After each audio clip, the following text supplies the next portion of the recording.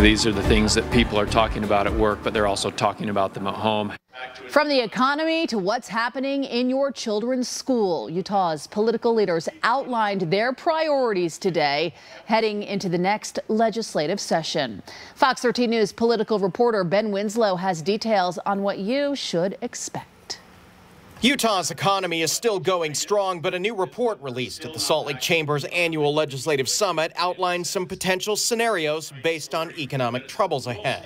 Utah could see continuing growth, a shallow recession, or a period of decelerating growth. Governor Spencer Cox says they are prepared with rainy day funds ready. We try to be incredibly fiscally responsible when we're allocating the precious resources, the sacred resources that the taxpayers of Utah have given us to distribute. The Salt Lake Chamber outlined its top priorities for the upcoming legislative session. These are the things that people are talking about at work, but they're also talking about them at home. Housing affordability is a big issue.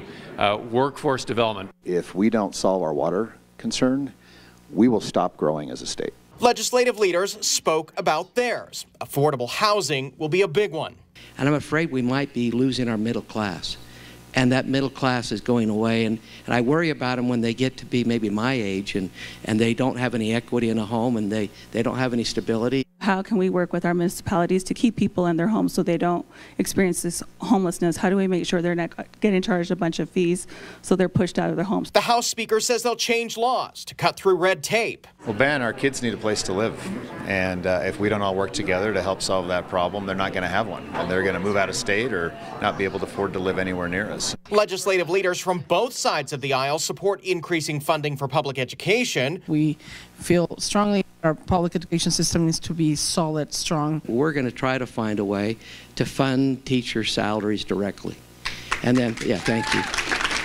But disagreement was on display when it came to the controversial school vouchers bill. One size doesn't fit all, and a teacher can't be everything to every child, and parents want choice. But if we can fund teachers, we can give choice to parents and come up with innovative ways for teachers to be, or for people to be teachers.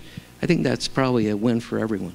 I'm very cautious when we talk about vouchers, because are we really going to help the people we say we're going to help, or will they be left behind?